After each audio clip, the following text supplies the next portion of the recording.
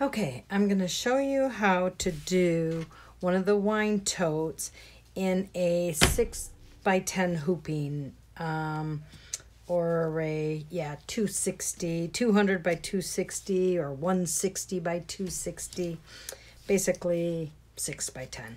Okay, so I have my stabilizer hooped and I'm going to do the placement. Okay, it's did the placement stitch for the handles, so I'm going to put my handles on. I'm going to tape them in place right here. And by the way, make sure you have your fabric cut about 7 inches by 28, okay? Let me tape this down and go tack it down and do the placement stitch for the bag.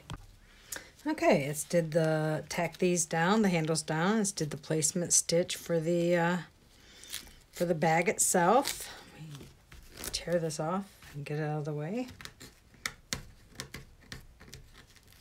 Okay, now I'm gonna clean that up that I just made a mess of. And I am going to take my fabric and place it down and tape it in place and then stitch my design. Okay, so I'm going to just put this just like this and tack it down or tape it down and stitch my design. Okay, it's did the placement stitch for the bag and now it'll do the circle and the writing. I just wanted to show you how it did the placement stitch and that I have my fabric. I have it about a 1/2 inch above. You only need it about a 1/4 inch above the placement stitch, okay? Okay, it's stitched my wording and my circle. I'm going to cut my circle out now. You can do it afterwards, but I'm just going to do it now. Okay, I did mine raggedy because I want my, that's how I want mine to look, like this, okay? So now you're going to pull your fabric back and you're going to slice the bottom near the bottom of your hoop. I'll just follow the bottom of my hoop. Make sure you can see this. Okay, it's got to be wider than the fabric. Okay, and then just take and tuck your fabric through like so. And you should already have your fabric cut at least 28 inches long. Okay, so now I'm going to line my fabric up here at the top. Okay, you want the top lined up. I didn't cut this very straight, as you can see. I don't even think I cut the top of it. So now I'm going to tape my sides down. And it's the top you need lined up. This bottom bit down here will just stay down there where it is, okay?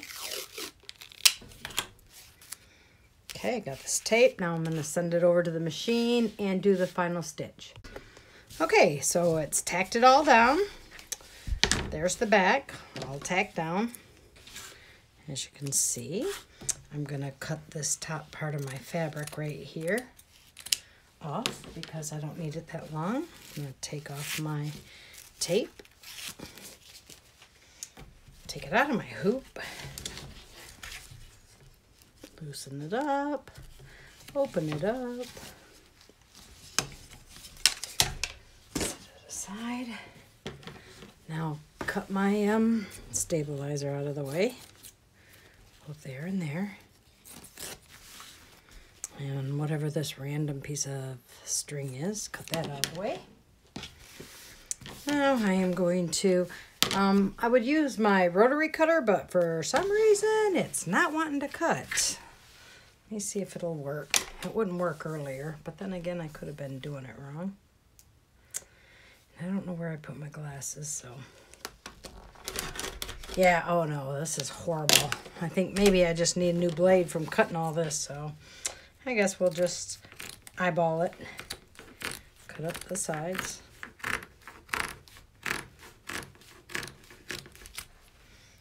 One side.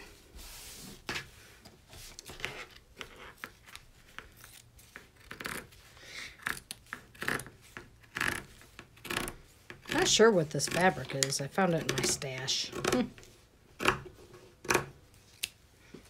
Okay, and cut my stabilizer off in between here because I use cutaway, not the other stuff. I can handle my scissors. There we go. Don't want to cut my handle strap off. Okay, there we go. There it is. This is a 6 by 10. Oops. Put my lights back in my bottle here.